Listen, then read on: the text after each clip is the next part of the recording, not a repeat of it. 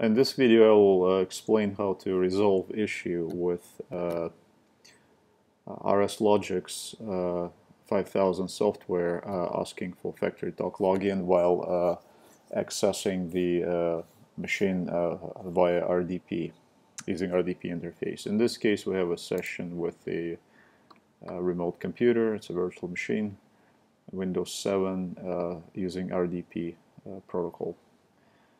If we attempt to run RSLogix5000, we get the FactoryTalk Login, and this is the region of computer identity of a remote user being used instead of a computer identity of this particular box.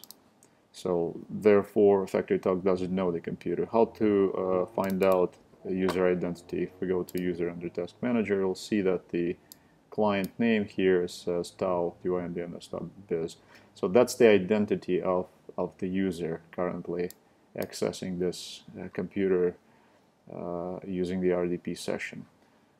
So what we need to do is to access the computer instead of RDP using true console access. So in this case I will use the VNC viewer, which is providing the true console direct access to a remote computer or virtual machine console. So let's log in.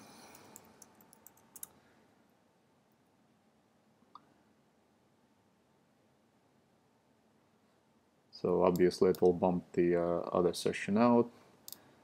So we can check whose identity right now is used, and we see there's basically no client name because it's going to be the identity the computer name of this particular computer.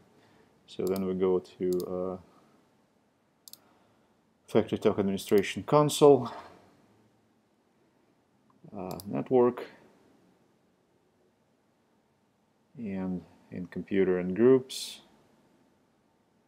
in Computers, we add new computer, which is going to be tau. Fully qualified domain name is not required. Just a regular computer name is sufficient. So okay, now we can close the console. Now I'm going to RDP to that virtual machine using remote desktop. So here's again remote desktop session.